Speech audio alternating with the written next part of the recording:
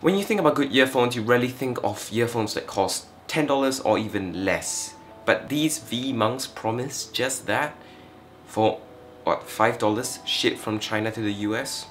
So is that any good? Well, you gotta keep watching to find out. Let's start off with the design of these earphones. So it's a pretty basic design. I mean, it's a cheap earphone from a company called Venture Electronics. It's super cheap, you can tell. Alright, it's cheap glossy red plastic on the earphones. It's a earbud kind of design, doesn't go into your ear, and the ear tips are small, thin foam tips that tear super easily, which is why they give you 3 pairs, by the way. The ear tips are blue and red for left and right, respectively, and there's a black cable that is not detachable, which terminates in a right angle 3.5mm connector. And that's about it for design. And in terms of packaging, there's nothing crazy there because it literally comes in a little bag, a plastic bag that's about this size, and the earphones and the ear tips are in it. That's all. It's really cheap feeling.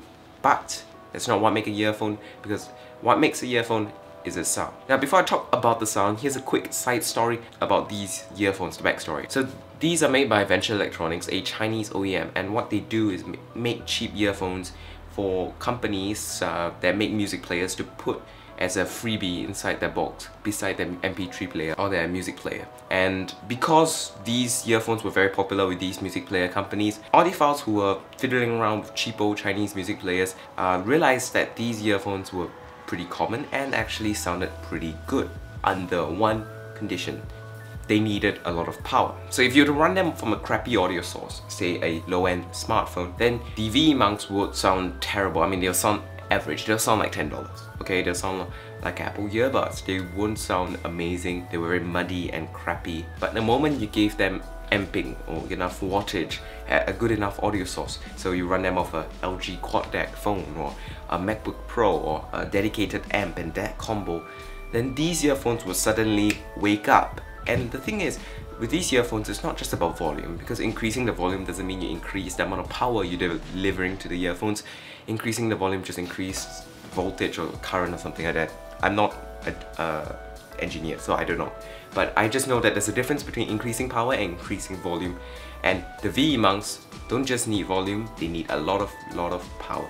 So when you delivered the V Monks with a lot of power, they would suddenly come alive and sound really awesome. So I bought the earphones and tested out myself with the Fiio Q1 dedicated deck amp combo, and just basically turned on high gain and max volume and stuff like that to find out whether the V Monks sounded that good. And after a bunch of listening tests with a variety of music, from indie pop, rap, hip hop, jazz, rock, pop rock, Frank Sinatra here and there, a bit of classical here and there, here are my results. So the V Monks, well, the sound signature is pretty fun. It's warm, it's very nice and deep. There's a lot of emphasis on bass and lower mids. So if you're listening to a male vocals or hip hop or rap or whatnot, those will sound awesome on these earphones because of a huge emphasis on those parts of the sound signature. And the higher mids are still there. I mean, they're still there, they're still okay, but there's a lot more emphasis on the lower end. The treble is okay, I guess. There's no sibilance, there's no s, you know.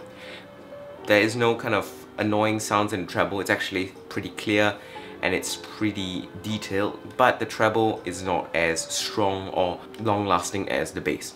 There's a problem with the bass though. I feel there's a bit too much emphasis on the mid-bass when it comes to these earphones, making the sound a bit bloated and a bit muddy for my tastes. But if you're listening to like rap and you're trying to get hyped and stuff, the sound will be awesome for rap and hip hop.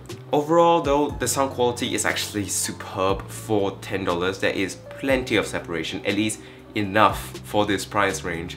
There is awesome soundstage. Because of the fact that it doesn't go into your ear, I feel like the soundstage is a lot more open than a usual in-ear monitor like the Audio-Technica ADH E40s or KZZS3s. They sound a lot more open, and the surround sound in there, the stereo effect, was also very nice. There was plenty of separation between the sounds. You can tell the difference between distinct instruments inside the song, especially if it's like Beatles' A Day in a Life, where you can hear the whole orchestra around you.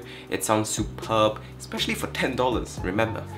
And overall, I'm super happy with the audio quality from these earphones.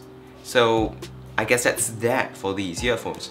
Are they worth it for $10? Well, if you have a device that is really capable of outputting an awesome audio quality source, then these earphones sound absolutely amazing. If you say have an LG G6 with a quad deck, or LG V30, V20, V10, you have the HTC 1M8, 1M9 which had super awesome decks in them, or you had the MacBook Pro, or you have a dedicated music player like the FiO X1, X3, then, or maybe you have an external deck amp already like the FiO Q1 which I reviewed like last week, then the V-mounts will be awesome. They're $10 and they sound great, they're fun to play with, they're cheap, you can throw them around. They're $10, they're really good with a good source. But if you don't already have a good audio source, well, you probably should look elsewhere. Like the KZZS3s that I reviewed a couple weeks earlier, those sound superb and they don't need like a crazy good audio source. On the other hand, V-mounts need a lot of amping to sound good. But if they have good amping,